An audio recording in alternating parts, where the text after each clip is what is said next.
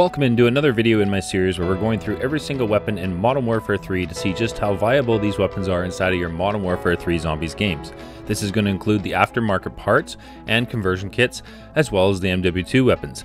Now for Season 3 Reloaded, they have brought us a brand new Dark Aether Rift, and inside that Dark Aether Rift is where you're going to find your new schematics, the dead wire detonators, the Sergeant's Beret, and the golden gas mask filter. So by completing the new Dark Aether, there is a hidden boss fight at the end after you manage to complete all the contracts, and if you're able to complete the boss fight at the end, it unlocks the Ram 7 smoke signals blueprint that you're looking at on screen. And this is the build that comes with the blueprint that you are given, and I think the camo on here just looks absolutely amazing. Like, it's so cool to see. So this is how the weapon you get for unlocking it and completing the boss fight in the new Dark Aether. Now today we're going to be looking at the crossbow from MW2, which is the weapon I use as a support weapon when I go into the Dark Aether. And so this is the complete run from start to finish in the Dark Aether, including the new boss fight. So let's go check it out using the new crossbow from MW2. So without further ado, let's get off to the new Dark Aether.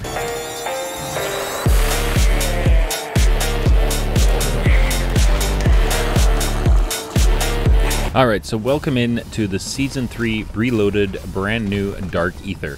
Now this is just a regular sigil run. This was one of the first times I was doing the new Dark Aether, so we didn't want to do an Elder Sigil as we weren't exactly sure on how to complete everything in a quick amount of time. So I'm running with a good friend of mine, Shyandquiet. Links for their streams will be down below in the description.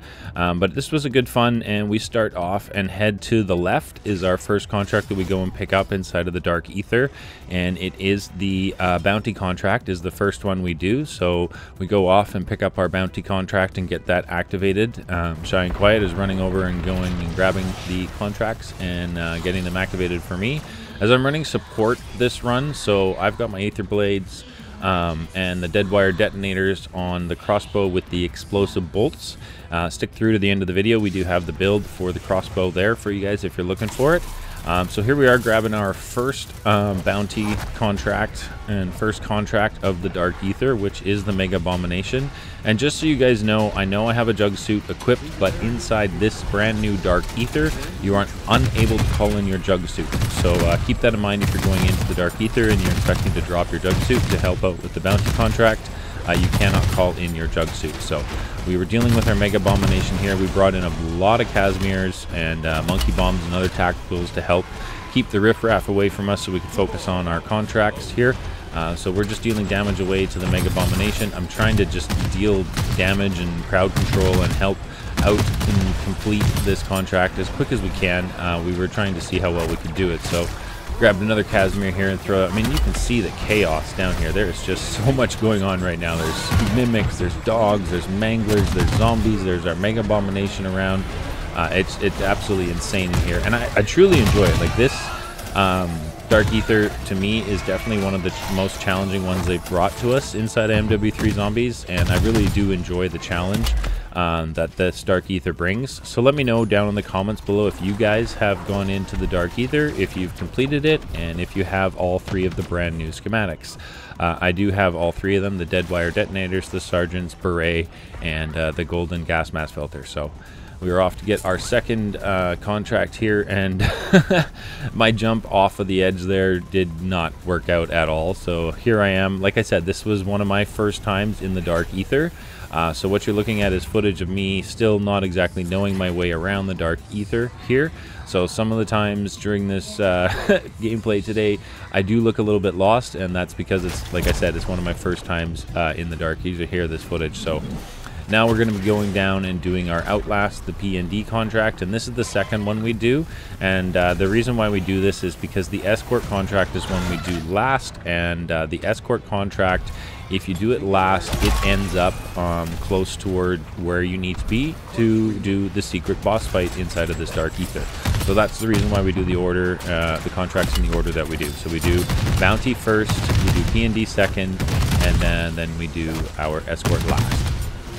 And then it's off to the secret boss fight. So this P&D here is absolutely insane, but you can see this crossbow with the explosive bolts and dead wire detonators is just absolutely amazing to use as a support weapon inside of this brand new Dark Aether. It handles so much crowd control for you guys inside of Dark Aether. I would definitely recommend that if you guys are going into the Dark Aether as a crew, that one of you, runs the crossbow or the RGL with dead wire detonators, so that you guys can have some crowd control in here to just deal with the sheer amount and volume of enemies that are going to be coming at you constantly while you're in here. So definitely very strong for a support weapon, this crossbow, for sure. And I think it's definitely one of the most enjoyable weapons. Like, I was having a blast using this, just absolutely blowing up everything in sight, just constant explosions everywhere. It's super fun to use. I really did enjoy it. Now, during this P&D, I managed to find a lot of tacticals from the elites and the HVTs that we were killing during the P&D contract. So I found Casimirs, I found monkey bombs, so just continue to pick those up. If you see them on the ground, throw them, just to make things easy for you guys while you're doing the P&D contract. So there we have completed the second one. I got dead wire detonators, an epic tool, and napalm burst. So I just grabbed the dead wire detonators, and we are off to go and grab our last contract, which was the escort. And the reason we do it in this order, as you can see here, the P&D finishes there, and if you just head this way straight down and to the left after the P&D contract, you'll be able to climb up, grab this zip line, and head over to where the escort contract is. So this is what we did. We've gone over here. Shyandquiet is booking it ahead of me to try and climb up there and get these contracts started as quick as possible. We weren't sure about how long it was going to take to complete the hidden boss fight, as we hadn't done it before. So we were just kind of in a rush to try and knock out these contracts as quick as we possibly could to get them done and ready for the hidden boss fight. So here we are.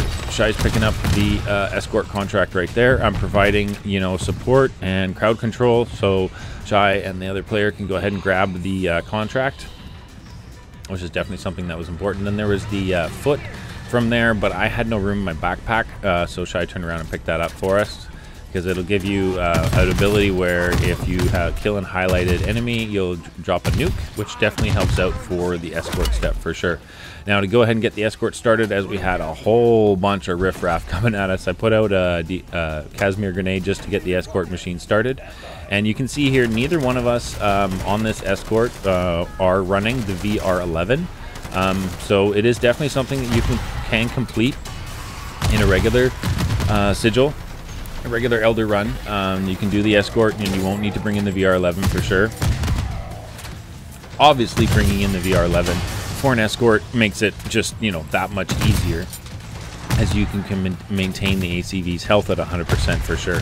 But I mean, you can see here with the crowd control I was able to do with the explosive bolt crossbow and the nukes that were getting picked up from the highlighted enemies that we were killing. We were definitely able to complete the escort contract here in the new Dark Aether, and we don't have a VR11, so it's just a constant communication, work together as a team when you guys are in here, so that if someone's throwing a Casimir, monkey bomb, or a decoy, or what have you, that you guys aren't double throwing them and wasting them. So just, work together, communicate in here.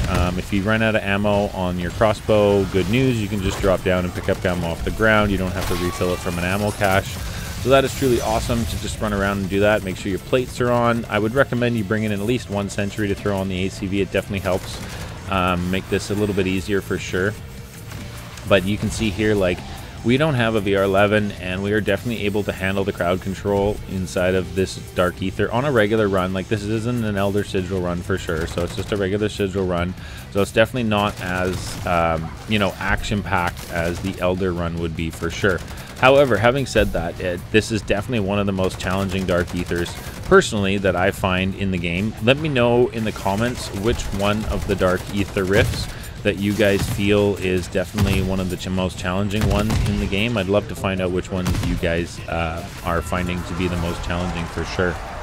So we're here almost at our last stop for the ACV. Also, don't forget, guys, in the new Dark Aether, the escort contract has 4 stops, not 3.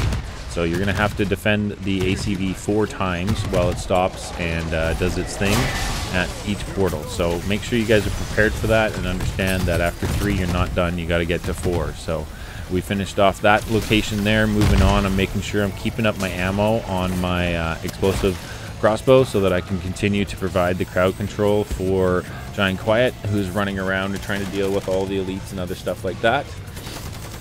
But I really do enjoy, and the look, I found that this Dark Aether is probably visually, for me anyway, one of their better looking Dark Aether areas. I think it looks really cool. The skybox being like out in space and like in the sky and stuff is really cool. I think it's just an awesome looking skybox myself personally.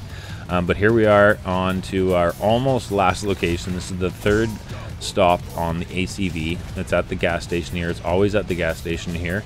So you can, you know the route a little bit here by checking out this video. And again, it's a matter of working together to make sure that we are not putting out decoys, Casimirs, or monkey bombs at the same time. So just make sure you guys are working in tandem, working in communication with each other. So you're letting each other know, hey, I'm throwing out a Casimir, or, you know, Casimir out, monkey bomb out, stuff like that. Just so players and your team knows what's going on, so you guys aren't wasting your tacticals. So if you bring in a bunch as a team, you should be able to complete this for sure. Not a problem without using a VR11. As long as you guys are using teamwork, make sure you're communicating so that you guys are knowing what's going on.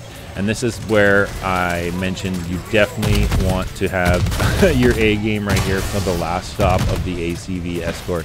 This section here on the bridge is absolute craziness, pure chaos down here. It's a very tight space, a ton of zombies spawn, and this is the final location. You can see our ACV is doing all right. I think we're at 66% health or 86% health. I'm not exactly sure, but definitely this was definitely one of the craziest stops for sure. The last stop of the ACV is definitely absolutely nuts. There is so much the stuff that shows up here. You'll see it's not so bad right now, but you'll see right at the end when we go and try and visit the reward rift from completing the ACV contract, it was absolutely just insane. There's just so much stuff right here.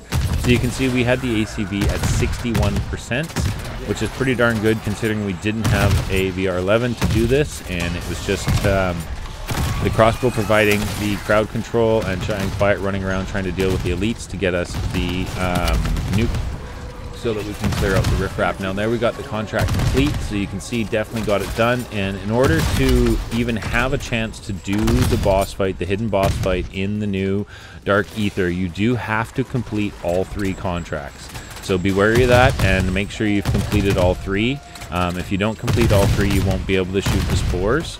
So that's definitely something for you guys to take note of. There is so much stuff on the ground by the reward rift that I was just having the worst time trying to get a hold of that reward rift. We got 2 perks out of that and a self-revive, which I grabbed the self-revive because that's definitely something that I felt would be needed, you know, inside of the Dark Aether, as that's a little bit insane right now. So then you jump off the bridge here and just head the direction we do, and you're going to want to shoot these red spores, and they show up like I said, if you've completed all 3 contracts. So that's the first one right there. Go ahead and shoot them until they destroy.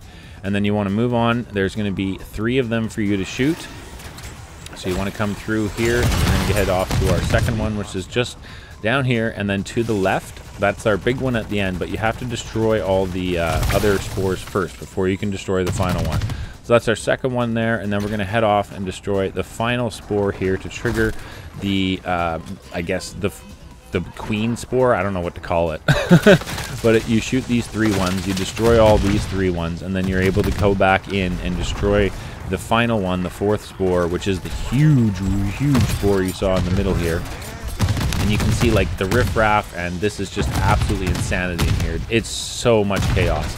So this is the what is it, spore heart, rift heart. So you want to go ahead and destroy that after you've destroyed the other 3 spores in the area. That'll allow you to finish off the rift heart, which is going to spawn in a disciple boss. And the disciple boss here, you're going to be able to damage it right off the hop. And then when the boss health goes to a gray bar, you're not going to be able to damage it anymore. He's going to spawn in a bunch of elites that are extra beefy, and they are going to act like his shield. So you're going to want to take out these elites here. You can see with the little skull icon above their heads, you want to finish all of them off so that then the disciple takes down his shield and you can damage him again. And you can see here we are trying to deal with all of the riffraff and the absolute sheer chaos that is the Dark Aether for Season 3 Reloaded, which I absolutely love. I mean, this is just absolutely insanity, and it's just so much fun. I was having a blast, just absolutely blasting everything in my sights with this explosive tip crossbow. It was just so much fun. Honestly, give it a shot if you guys haven't. This is really fun. I think you guys will really enjoy it. And like I said, it's a good reason I picked up that self-revive, because we went down there and you can see the 4 extra strength elites that the disciple has spawned in for us to take care of. So we're going to deal with these 4, and then you're going to be able to just damage the disciple. But again, you can't damage that disciple if you see the health bars gone gray. You're going to have to shoot the HVTs that he's spawned in with extra health. So you want to take care of the 4 of them. And then you can go back and continue damaging the disciple. So if you see the disciple and you're firing shots and nothing's happening, don't panic. Go and try and find the 2 HVTs or 4 HVTs or the HVT that's left that the disciple spawned in, and then you can go ahead and do that. And then you can see the disciple will turn his health bar to red, and then you can go ahead and just absolutely lay into the disciple to make sure that you finish that off. There you go, we got that one done, and you can see the blueprint unlock pops up on screen. And so that is the boss fight for the brand new Dark Aether, the hidden boss fight. Again, to unlock the boss fight, you need to complete all 3 contracts inside of the Dark Aether successfully in order to be able to shoot those 3 spores to unlock the Rift Heart spore. And you can see the reward rift here was a bit of a challenge to get to, for sure. We got an Elder Sigil in there, and I got the gas mask, golden gas mask filter out of that. So not too bad, but definitely an awesome run for sure. We really enjoyed this. We're really surprised actually how quick we were able to knock this out. We 14:58 was when we started head to exfil, so we might actually be able to finish this in an Elder Sigil run, do all 3 contracts and the hidden boss fight inside of an Elder Sigil run. I'm not sure, because the Elder Sigil only gives me 15 minutes. So definitely not too sure about that. But I wanted to thank all of you guys for the support. Holy smokes, we are almost at 2,200 subscribers. Unbelievable. You guys are absolutely crushing it. I can't thank you guys enough. Thank you very much. Now, like I do at the end of every video, this is going to be the weapon build for the crossbow that I used today to run through the Dark Aether. So if you guys want to work together in the comments below to come up with any changes needed for the crossbow, so we have an amazing crossbow weapon to run inside of our Modern Warfare 3 Zombies games. Alright, thank you so much for tuning in, and we'll catch you guys in the next one.